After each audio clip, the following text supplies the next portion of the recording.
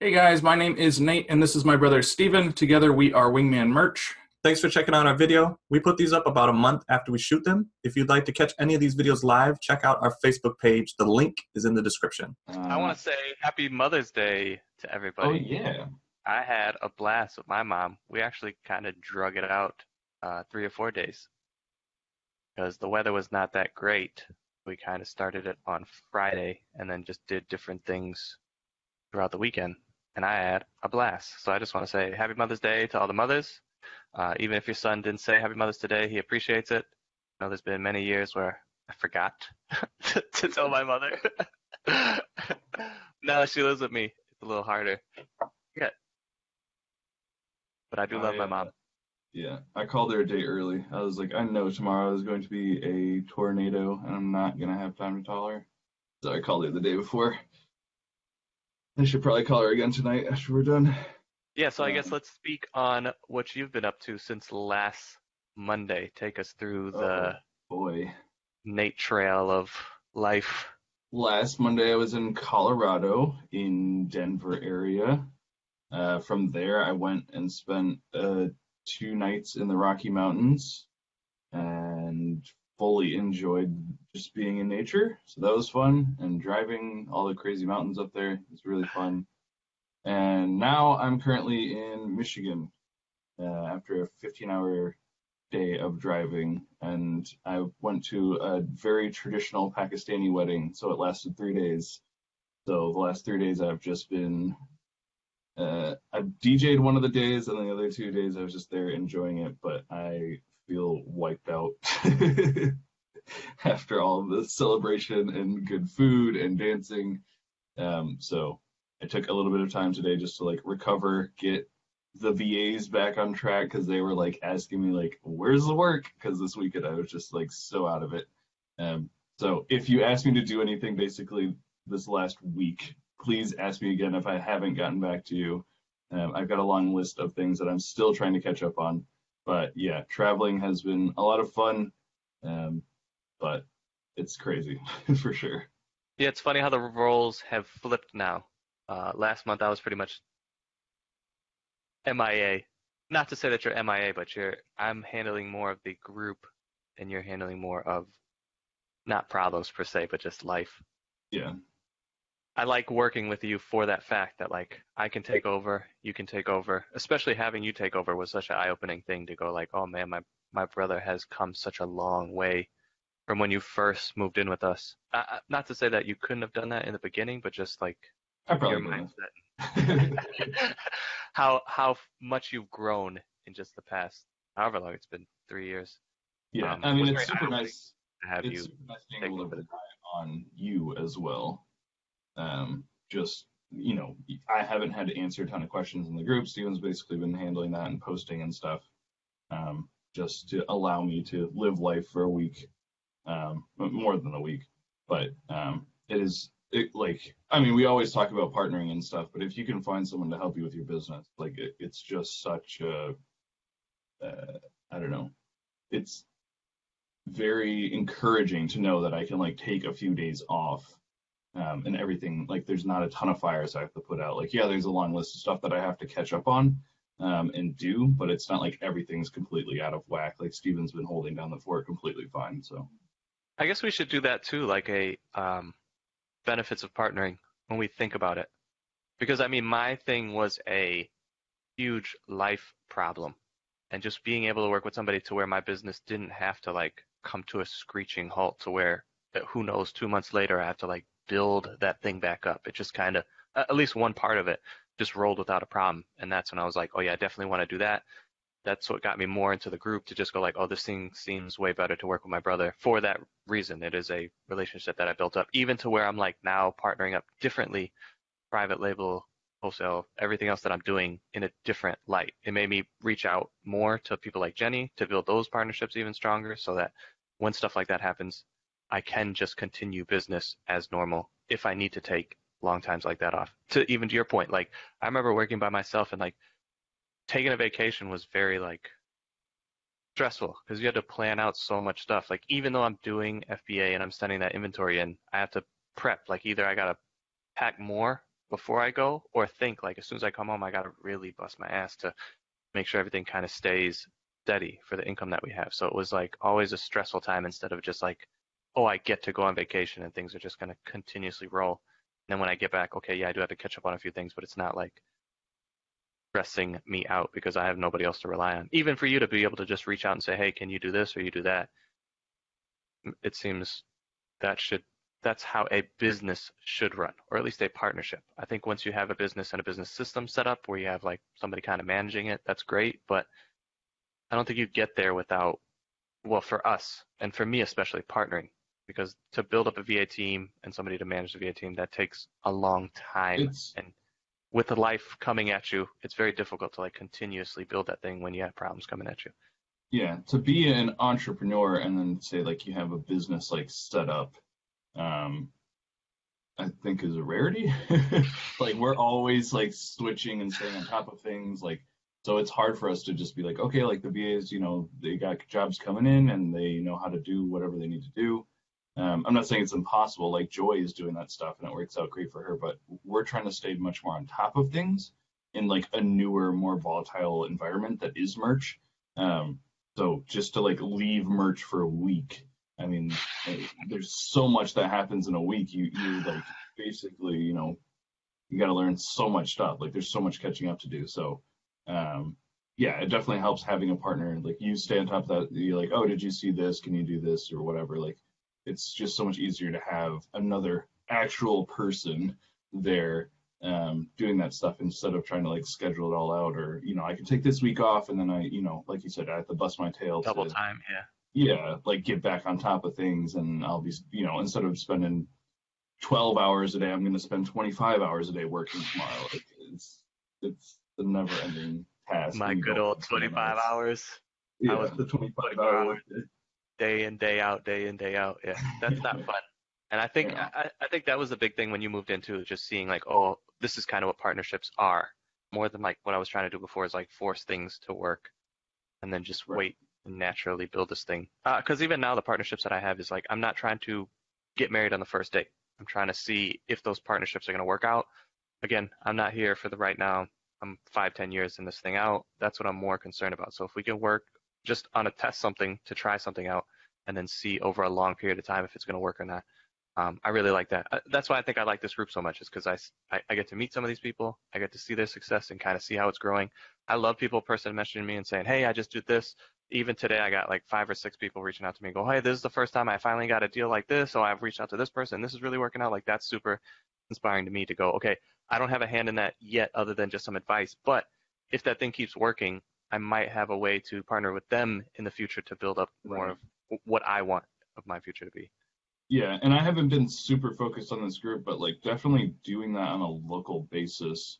I mean, I've talked about helping my pastor out in Texas, and now that I'm here in Michigan, like where a ton of my connections are, I'm so excited to start setting up meetings with like people who own businesses in this area. Like I have a good amount of connections. I'm so excited to just go start talking to them and talk to them about merch and how we can help each other out.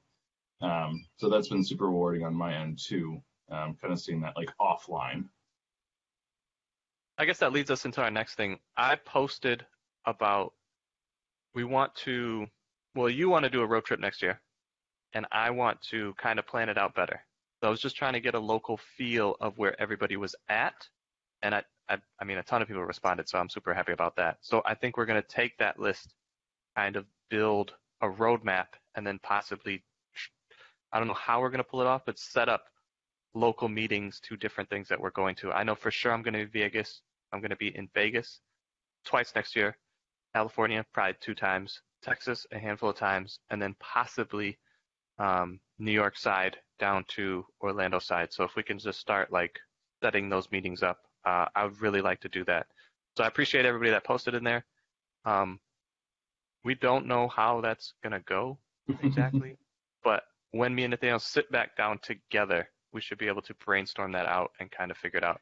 Again, just to the point of like, when you meet people face to face, you can start building those relationships. When you go and join the hangout and those people are starting to talk and starting to do business in those hangouts, we want to start empowering more people to do that because being an entrepreneur, you have to have a network. And if that network at least semi understands what you're doing, it just makes everything so much easier. I mean, especially the success stories we're hearing come out of stuff like that is like, oh, that's when you really light that TNT and that thing kind of blows up. Like it's cool to help people with merch and the one-on-ones and do all that stuff, but like really when you start partnering up, that's when we're seeing a lot of success for us and especially just the group. I think people are missing the power of getting to know other people and networking. And I don't know how to do that other than like events. So I guess in Michigan, if we have anybody in Michigan, we should make a post because you're going to be there for a little bit, right? Well, yeah, I was waiting to say anything about that My because I was bad. in Canada. Well, it's no secret. Like if you guys are in Michigan, I do want to set apart time to like just come see you, kind of regardless of where you're at. If I can make a trip out of it, but next week I'm going to Canada for like a week or two, so I don't want to be like, hey, I'm in Michigan and then be gone for a week or two. But if you are in Michigan and want to meet up, definitely reach out. I've had other people reach out and I just kind of dropped the ball. So I apologize to those people. But life is just super crazy. I do plan on spending like about a month in this area. So hopefully we'll be able to try and set something up.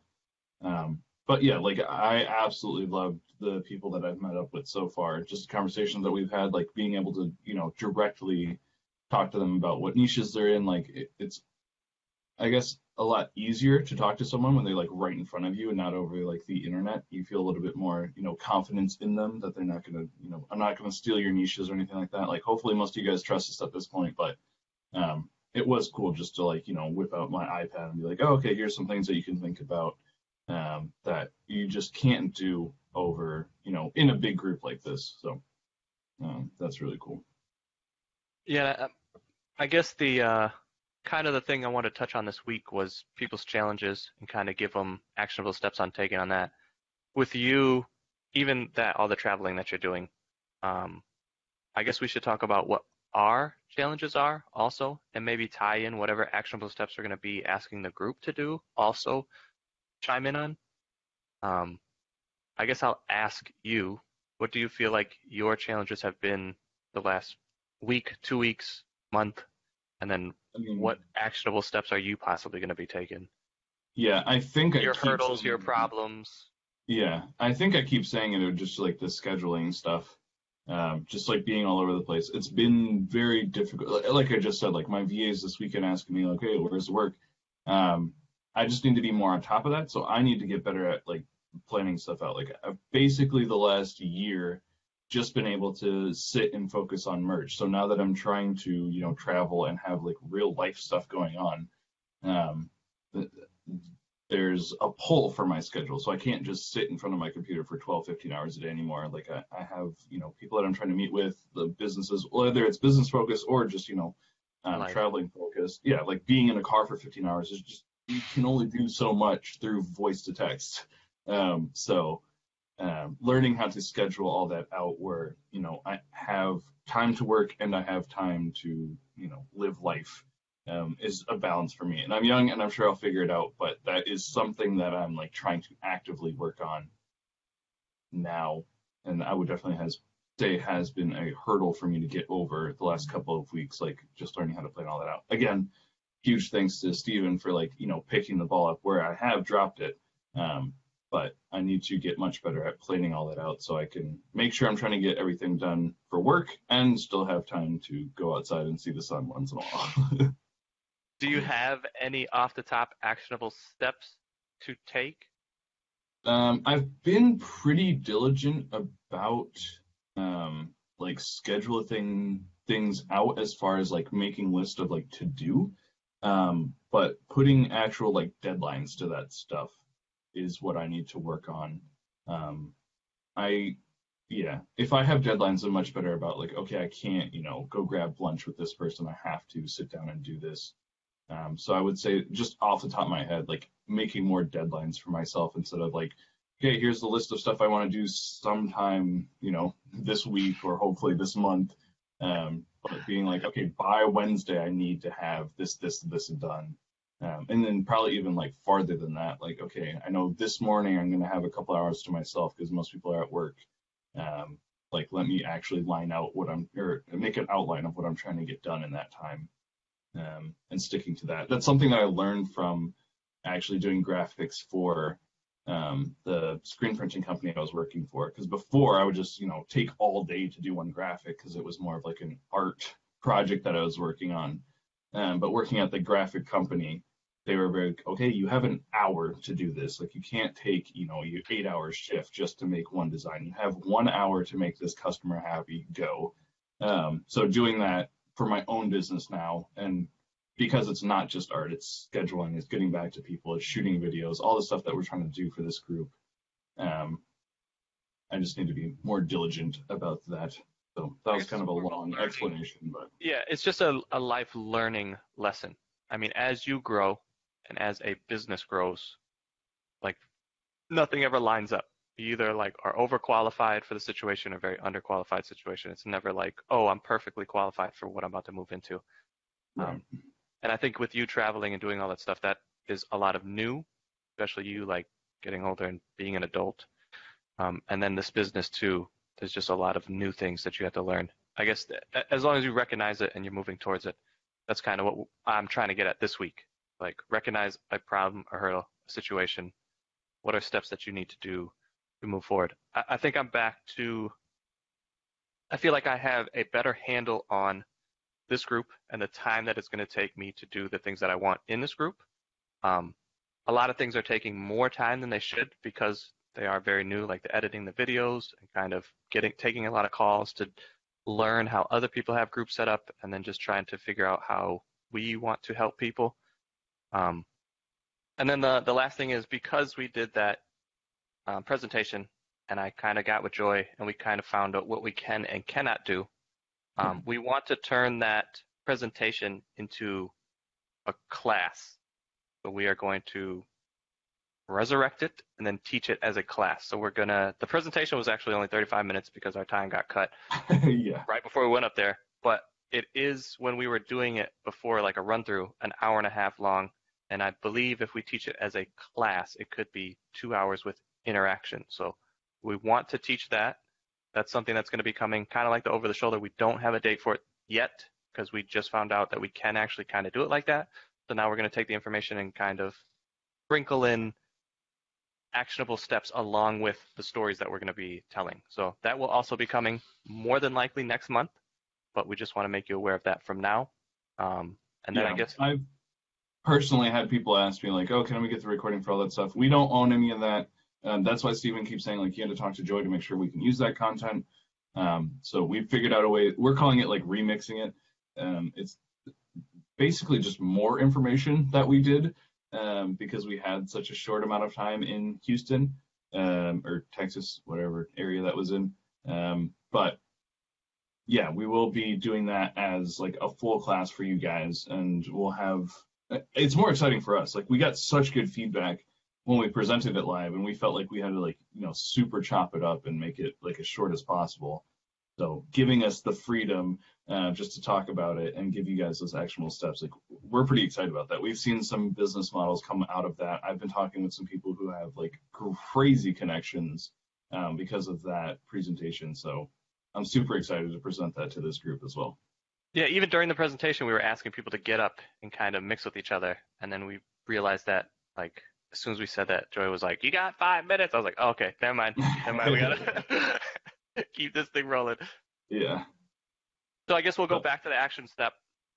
So now that we've talked about your hurdle, we want to kind of focus this week on just hurdles in general, problems. We noticed that some people are saying, oh, I've been running out of time, haven't been able to get my uploads, and all just hurdles that everybody faces. You're an entrepreneur. This is going to be a weekly, daily struggle. We fully understand that. That's kind of why we talked about it in the beginning of the show. But we want to kind of challenge you guys. We want you to write it down, the hurdle that you want to focus on, and then each day take at least one actionable step to kind of get over that hurdle. This is something that me and Nathaniel started doing very early on because we were inundated with just a lot of things, life problems, and we had to like stack them as in far as important and then give each thing an actionable step so we could actually start moving forward on these things. And we just kind of rolled that into our business and found that that's an awesome thing to do. Because a lot of people go, what's the 3 most important things? Like, that's all well and good, but when there are problems and hurdles that come up, if every day you kind of, I mean, the cliche of you eat elephant one bite at a time, just everything takes a time to build, and just all those cliche things. But it does actually work if you write it down and then write down actionable steps to take each day to then get over that hurdle. So the VA stuff, I have actionable steps written down. If you have actionable steps written down yet for your scheduling, but at least you have a game plan, and then every day if you can write something down. But we do want to like help people with those problems that you have in your business, to just give you a new way of thinking about it and actionable steps to do daily to kind of see you progressing in those. So if you're running out of time and you can't do your daily uploads, maybe cut it down. Maybe you don't hit your limits every day, but at least, okay, every day I'm going to put 2 up, or on Wednesday I'm going to do all of them, and then prep the ones for the next 3 days, and then try to push them through. However you want to set that up, but at least take actionable steps every day to do it. Yeah, that's been like the biggest, mindset shift for me, from just being creative artist to being able to actually get stuff done. There's nothing wrong with being a creative artist, but there is a kind of stereotype that goes with being someone who's creative and just having no schedule. And it's really true for the artists that I work with, and it was for myself. But like, I absolutely love actionable steps now. Like, Steven helps me so much to like kind of plan those things out and like get in the right mindset of how I want to, eat that elephant, if you will. But it just helps so much having something written down. Okay, this is what I'm trying to accomplish today. And like Steven said, even if it's just one thing, it feels so much more rewarding to be able to look back at your week and, okay, this week, the 5 work days, I completed these 5 tasks, and that's really going to help me for the next week, just like, lighten some of the load, or, figure out some of the problems that I had. So I love actionable steps. Again, to go over the one for this week, we're trying to help you guys think about what your hurdles are. So if you can write one hurdle down to focus on, and then each day of this week, create a task to help you get over that hurdle. That's definitely stuff that's helped me and Steven in our business, and stuff that we're still continuing to do. Like Steven said, he has some actionable steps. I have a game plan. I need to sit down and actually write out my steps for this week. But I'm definitely going to do that, and that helps us just get things done in a more timely fashion. So then the questions in the group, I feel like we did a good job, or I did a good job, like answering a lot of those questions, and they were answered kind of completely. I have compiled each week now, moving forward, into its own separate tag. So if anybody is interested, I kind of made I forget what that post was even called. A recap. Yeah. And then it has that link in there. But if you don't see that link, you can go up to the right-hand side and hit the tag for week of May 7th. Yeah. So all the information from last week is in there. So if you didn't have time, we're just trying to organize all that stuff for you guys. So Jennifer Chung asked, for nonprofits, the emails or printed URLs, does anyone use a URL shortener or forwarder? And Randy actually answered this and said, I'm so sorry, guys, and said he used Bitly, which is bit.ly. And it puts Amazon at the beginning and shortens the URL. So I'm not 100% the context of this question, but for nonprofits, when I'm trying to share a URL to them, and I don't know if we want to shoot a short video on this, but you can take the Amazon link. Steven, you probably know better on this, actually. Can you talk about just how to take the Amazon link and the ASIN in there, just to make that like super short Amazon link that's clickable? Yeah, I can actually shoot a quick video on that. But if you're going to see the Amazon link, and then you're going to see, I'm almost tempted to screen share on this right now. Yeah, I think you might as well just do it. It's not that complicated of a thing. So as Steven's pulling up his screen share, I'll just kind of explain what it is. But on Amazon, you can shorten the link right through Amazon. So it won't be as short as a .bitly, but it is quicker. And I don't even know if I want to say more reliable. because I've never had a problem with that or Bitly, but I know sometimes they don't. Some websites don't like URL shorteners. So this is kind of a way around all of that. So Stephen will show you. Are you screen sharing? Yeah. Okay. Perfect. So Stephen's going to show you kind of how to shorten that just So right through Amazon. when you're searching on Amazon, I mean, that doesn't matter. The URL that you're going to see is going to have a lot of information in it. All you really need is this core piece right here. So all you're going to need to do is take this part out, and then the back end, because this is the ASIN right here, and then everything else off of the back end of the ASIN. And then if you enter on that, this will actually send you to this link. And this can be the child or parent ASIN. So if I select a size, it'll change to this. So if somebody's asking for a specific size, you can actually give them that shortened link. Oh, I guess it depends if it's a merch shirt or not. And they might actually be handling that a little bit different. But either way, if you shorten all of that stuff that's in there down to this core, you can then use this link. And this is the shortest link that you can use. And you can use this with any ASIN. So if you have any ASIN that you know off the top of your head, I mean, I have a few in here, you can just type that in after the DP backslash. So Amazon backslash DP backslash, and then any ASIN, regardless if it's a merch shirt or a private label product or a wholesale or a bundle or whatever the case may be, that's the link that you can send people to make it as short as possible without using a shortener, I guess. Right. And like I said, there's usually not a problem using a shortener, but some websites don't like it, and some emails will see that and hide it. So that's just spam or yeah, that's just a way kind of around all that stuff. So hopefully that answers your question. That's a little nugget that we've known whenever we started selling on Amazon, when we were trying to I figured that out pretty early on, along with skipping pages and all that stuff. I think just from beautiful minding everything and trying to figure out everything and clicking buttons day in and day out, you kind of see patterns and then start playing with the patterns and then figure all that stuff out. That's why I said I think this is a perfect partnership, because I, for some strange reason, really enjoy prodding and poking Amazon to find out what's going on, and it really helps us get way out ahead of the competition in merch, because I don't see anybody else doing that. Yeah, or at least they're not talking about it. You just have so much information from previous things you've done on Amazon. And private label is like you have to be on a high level. Sean Elliott says we've been using Trello for our VAs and it seems to work out really well. Nice. We started using Trello for our VAs, but again, just because of how we've had to scale everything up so crazy, everything has to go on spreadsheets now. We use Google Sheets for everything that we're doing, basically, as far as managing our VAs.